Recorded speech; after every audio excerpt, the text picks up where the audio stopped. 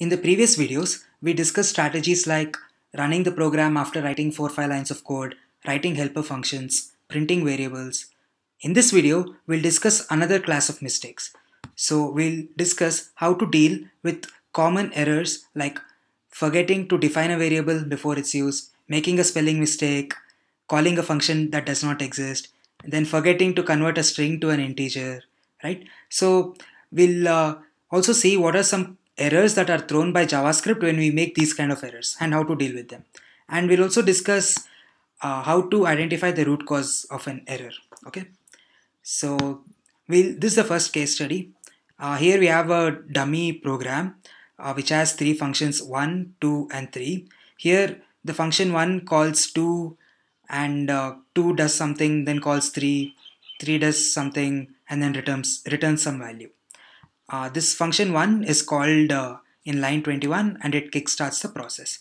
So like I mentioned, don't worry about the logic, it does not do anything. It is just used to illustrate an issue. So right now the error is in line 18. So we are trying to return x plus y, but the variable y is not defined anywhere. So let's see what happens when we make this kind of error, when we try to use a variable before defining it. So let me run node read error message.js. Okay, so as expected, error was thrown by JavaScript. So how do you read this error message? So firstly, focus only on the top few lines and don't worry about these lines. Okay, we will get to this part later. So you can see that the error occurred at line 18 in this file. And specifically, the error occurred when the JavaScript runtime was trying to evaluate this expression x plus y. The error occurred because y is not defined. So reference error, some variable is not defined, means that variable does not exist. So JavaScript cannot evaluate this expression. So this is the first part, reading the error message and then identifying in which line of code the error occurred. So that's the first step. Okay, and then if after reading the error message, if you're able to identify the issue, fantastic. If not, then you have to Google the error message and find out why it occurred. Okay, so that's the first step, reading the error message. So now we'll slightly modify the program and intentionally introduce another kind of error. So now it's clear, right? We found that the error is because we have not defined y. So depending on your program, you'll initialize y to something and then move ahead. Okay. Now on to the next error. Now what I'll do is I'll intentionally not pass this variable x as an argument to 3. Okay. Now let's see what happens. And then I'll do like x times 2 here. Okay. Now let's run this.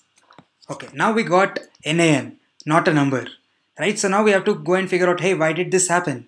So now what we have to do is isolate the error and identify the root cause. So now we can see that no error was thrown by JavaScript. It failed silently and returned some garbage value. The strategy to debug these kind of issues is to use a debugger. Okay, so let's try to do that. So you can either install a debugger or use something like PythonTutor. Okay, so let's go to PythonTutor and then use JavaScript. So what PythonTutor does is it executes the code, and then when it is executing the code on okay, by the way, this code is executed on a server somewhere, and when executing the code, what they have done is they stop the execution of the code after each line and then find out the values of the variables after each line, and finally the result is returned here. So yeah, let's see what happens. Right now we are in line 21. Now we can just step through, go to the next line here. So now we are at line 7, and you can also see all the values of the variables here. So a is 1, b is 2 and z is undefined because this line is not executed yet. Okay, now we have come to the next line. The value of z is 3. Now if I click on next, we go into this. So you can see that function 1 has called function 2. Okay, a is 3. This variable a is referred by another name z over here. So what was z here is now called as a in this new function. Okay, now the value of x is 300. Okay, let me step through. Okay, so now you can see that we called 3 without passing this x. So x is now undefined in 3. In 2 it was defined, it was 300, but in 3 it is still undefined. Now we went to the next line, and what happens now is we are trying to multiply undefined by 2. Can you get it? Value of x is undefined, we are trying to multiply it by 2. So what happens when you do that? So x equal to undefined, and I do x times 2, I get not a number. So that's why we finally got the result not the number when we executed that code. So using a debugger is very useful when solving these kind of gnarly issues. And another thing I wanted to mention is you can see something called as frames here. So this shows all the functions that are still active. So we have some global frame, and then we called the function 1, and then function 1 called function 2, then function 2 called function 3. So this is also called as the call stack. And we when we saw this error previously, where is the error? Let me just show it to you guys.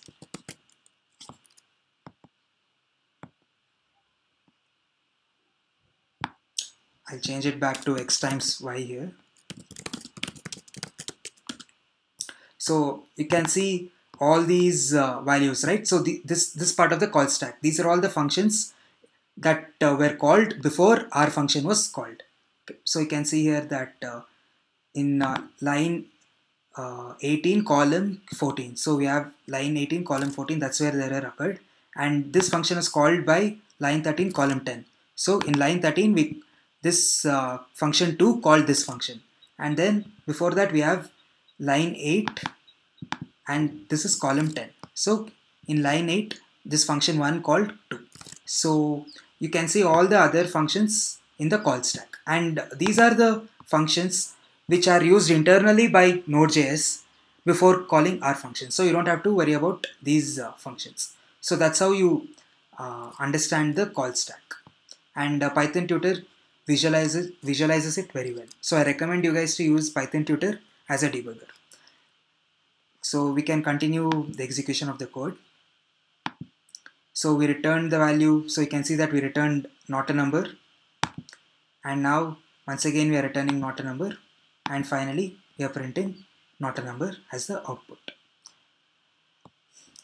If you want to get fancy, you can also install VS Code and use its own debugger, which does pretty much the same thing. So let me start debugging. But in Visual Studio Code, the debugging process is more manual. So let me start debugging. Once again, the execution of the code begins in line 21, and we call this function 1, and then I can use this arrow mark to go inside a function. This is called as stepping in, and then we step in again. And you can also look at the call stack here that we just discussed, and look at all the variables that are currently present. So you can see that x is undefined, and if I go back to this function 2, we have this variable a which is 3. So you can observe all the variables. So personally, as beginners, it's better to use PythonTutor for now. As you work on more complex projects, you can use VS Code.